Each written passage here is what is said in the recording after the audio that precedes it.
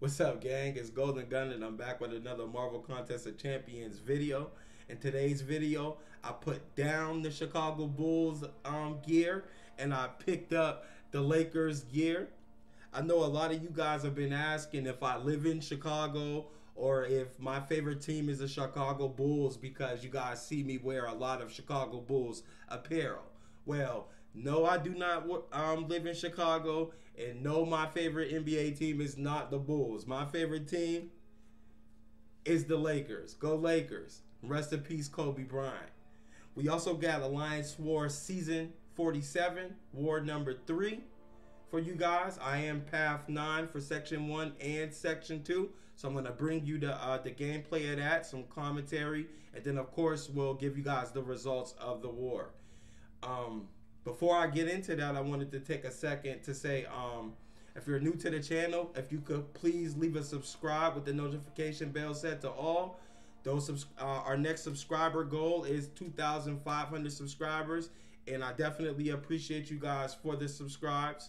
And to all the new people and the OGs of the channel, if you guys could please drop a like on the video and let me know if you were here. Let me know if you was in the building, as I would say, by leaving me a comment in the comment section. If you want to just say hello or comment something about the video or just whatever, comment it in the comment section. I try to reply to or react to every single comment on each video that comes in within the first 24 to 48 hours. So if you want to leave a comment, greatly appreciate it if you do.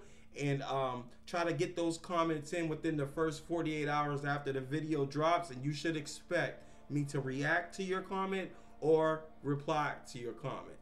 Without further ado, let's go ahead and hop into this thing.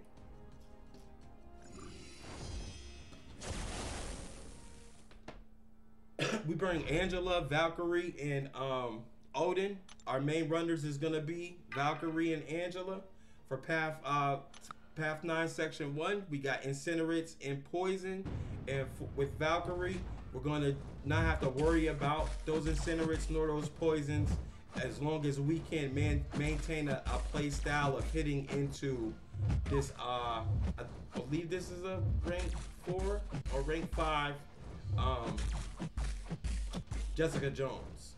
So, once again, start out the fight. We're trying to look for her to dash back. Usually when the defender dashes back, 9 times out of 10, it's going to immediately block. I know we got, the AI has been updated, but it's still a good 8, 9 times out of 10. As long as you wait for that cue when the defender dashes back, you can dash right in and hit right into their block, as you see me doing. We're built into our special 2. And once we get enough power to throw a special 2, we'll go in, do a 5-hit combo into the block, and immediately throw the special 2 right into the block. This Jessica Jones is extremely aggressive and got me in the corner. She won't back up so that I can hit into her block, almost as if she knows exactly what I'm doing. And then it's hard for me to get out of the corner because if I hit her without hitting into her block, I'm going to get an Incinerate or a Poison on me. So, horrible, horrible fight right here. I ended up going to the special 3. Oh, I had to go to the special 3 because she beat me to the special 3. So I went ahead and threw it so I can get some space. Good thing special 3 puts an Intimidate on the opponent. And while the opponent is intimidated, they just stand there and block, and you can go and do big damage into their block. Good fight for Valkyrie. This Havoc is a big reason why I brung Angela for this this AW. I typically don't bring her. And I also selected the Decay Mastery because she applies a lot of armor break debuffs, which is gonna, just in case I get a lot of debuffs on me. Those debuffs, if they're damage over time, they'll do way less damage. On top of this, Angela is Sig 180. I believe she's rank 3, Sig 180. And she has all of Odin's pre-fights. I went ahead and selected the Power Start 1 just so I can get to that special 1 as quickly as possible and throw the armor break. I'm not sure if it really mattered running the DK this time for this exact fight right here because it doesn't seem like I'm getting anything applied to me. No Incinerate debuffs, no poison debuffs. Yeah, I'm not seeing nothing. So, but we're applying a slow debuff. As long as we knock him down while he has debuffs on him, then we'll apply a slow debuff. So special 1 and special 2 put debuffs on and knocks the defender down. So we're getting that slow debuff pretty much on demand. As you can see right here, 10 armor breaks, and since we got the armor breaks and knocked them down, it also put a slow debuff. And once again, if we were suffering from any damaging debuffs, then those damaging debuffs would be doing a lot less damage because of the decay tactic that we selected. But good fight, Angela. Of course, Angela also has that parry non-contact, so she can parry Havoc pretty easily, and just made it a straightforward fight. And then the way they lined this path up, it was almost like they wanted someone to bring an Angela to tackle it, because we got another champion that does non-contact energy damage on their basic attacks in Shuri. So Angela's gonna be able to parry Shuri. I don't know if you guys have ever seen this, but here we go. Shuri is parryable. You are able to parry Shuri if you have the right champ to do so. And once again, champ like Angela can parry non-contact attacks. So Shuri is parryable, just like a normal fight. This is the shock and bleed, and as you guys can see, the bleed, we're in bleed right now. As those damage over time debuffs are popping up on Angela due to the SIG, due to the pre-fights from Odin, and due to the decay master and the decay tactic, those debuffs are applying onto Angela and then immediately dissipate. So you can barely even see that we're getting debuffs on us because they're expiring so quick. So another easy fight. The only real difficult part to this fight was the node has a power 2 focus, and no, just a power 2 focus. So just like 7 hits pushes the defender to a special 2. This is a rank 3 7-star Shuri. So I'm more typically used to trying to make Shuri go her special 1. I don't see Shuri special 2 too often, but due to the node pushing her to a special 2 so often, I'm having trouble trying to deal with how I'm gonna dex it or block it. But as the fight went on, I kind of got used to what I was gonna do. If I was just gonna block it, if I was gonna try to parry it, if I was gonna try to dex it. And that was, for that to be a rank 3 7-star Shuri versus a rank 3 6-star Angela, a pretty easy, simple fight.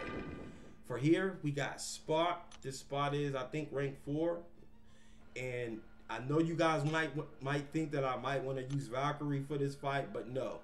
Because Valkyrie needs to hit into the block, and hitting into Spot's block is no bueno. It's gonna make him go invisible. So we decided to go with Angela right here, and just work our way around when he goes untouchable.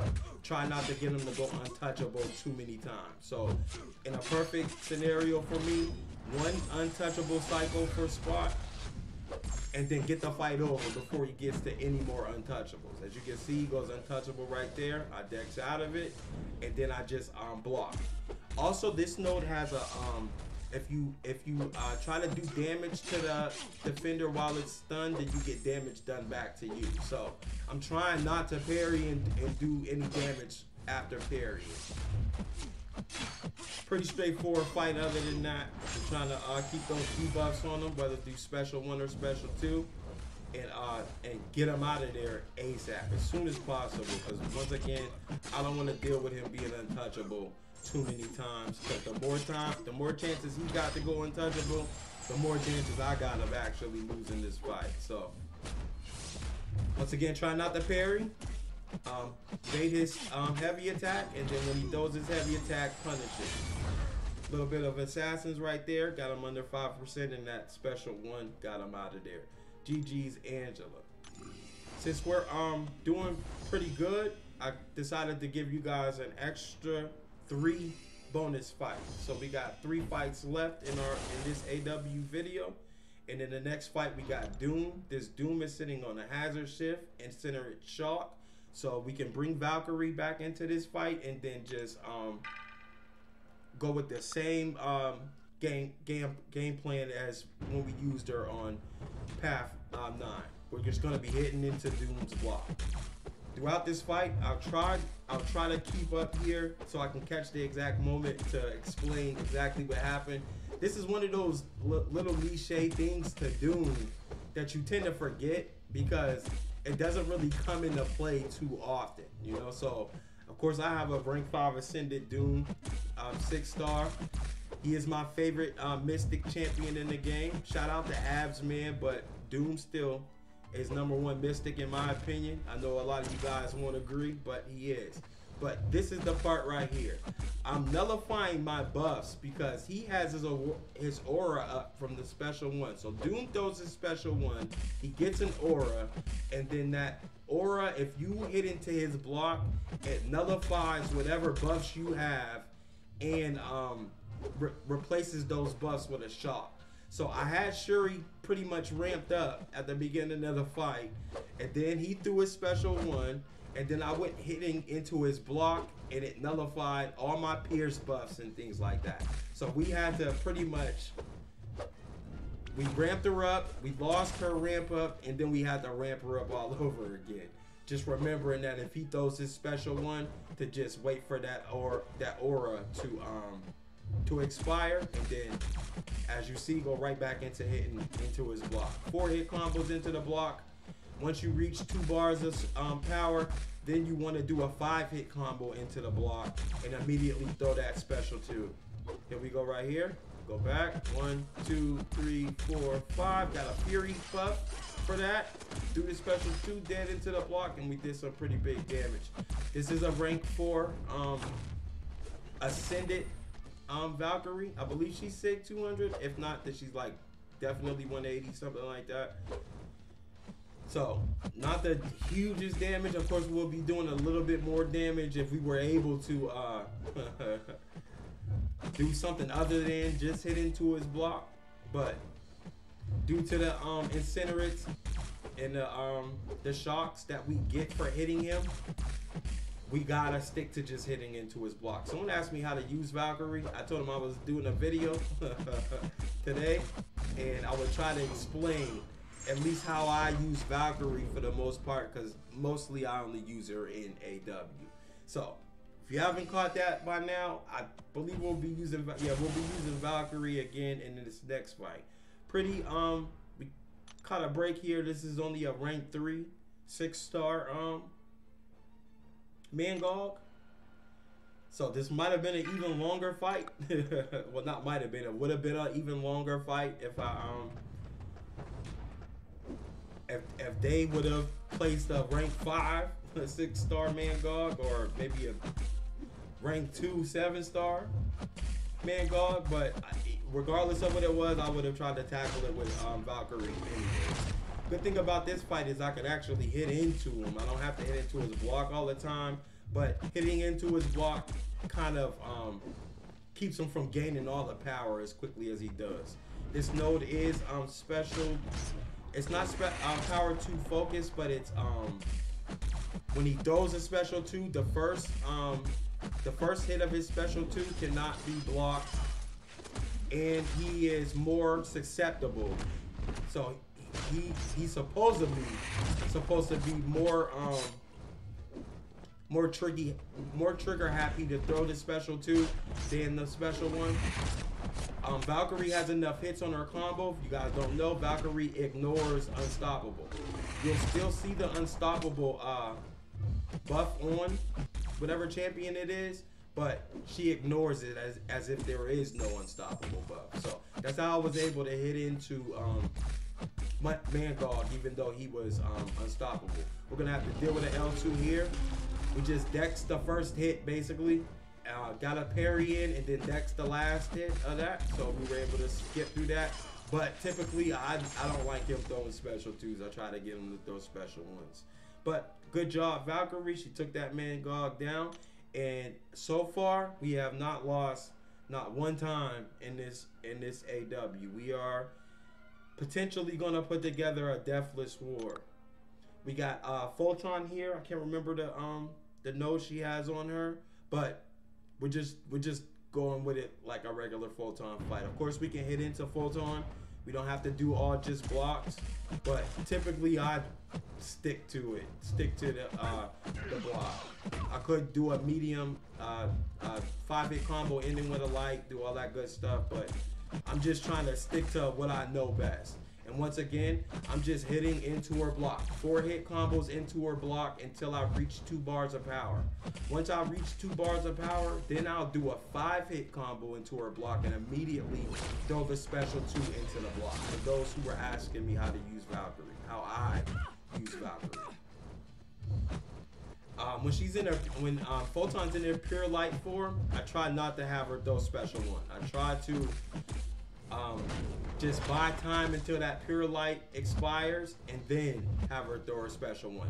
If the pure light comes and she's under a bar of power, then I just try to make sure not to push her to that bar of power until her pure light form is gone. From there, of course, you just seen we did 5-hit combo into the block, got the Fury buff, and waiting for her to stand still so I can go and do a bigger chunk of damage through her block. She doesn't have pure light form, so I'll be able to dex or block that whole special 1. Perfect. And then it's right back to hitting into her block. Once again, the cue that I look for when using Valkyrie is I look for the defender to dash back. Usually when the defender dash back, just like Photon just did, that's when I rush in to hit into whatever the defender, whoever the defender is, block. Wait for that pure light to expire. Good job. Now we can dex this special 1. Good thing we're not on path 9 right now, because she would probably have me cornered. But we not. all the suppression kept me from reaching the special 1, so I'm at the special 2, so I had to go with back-to-back special 1s, I think. Or did we just finish her off with a basic attack? Okay, finished her off with a basic attack. That's gonna wrap it up for this path. We took 7 or 8 fights, 0 deaths. Big shout out to Valkyrie and Angela. They were some warriors, man. It was the ladies war this time. And there goes the results of the war. We both alliances got the bosses down. We both finished with 100%. We beat them in attack by like 10, 13 points. We beat them in defenders kills, and we beat them in fight duration. And I want to give a special shout out to the MVPs of this war. As soon as we can scroll down here, we got MVP number 1, Mr. Sinister. Good job. We got MVP number 2, Eternal Immortal. Good job. And we got MVP number 3, Sartarian. Good job, fellas. That's gonna wrap it up for this video. You guys take care. I'll see you on the next one. Peace.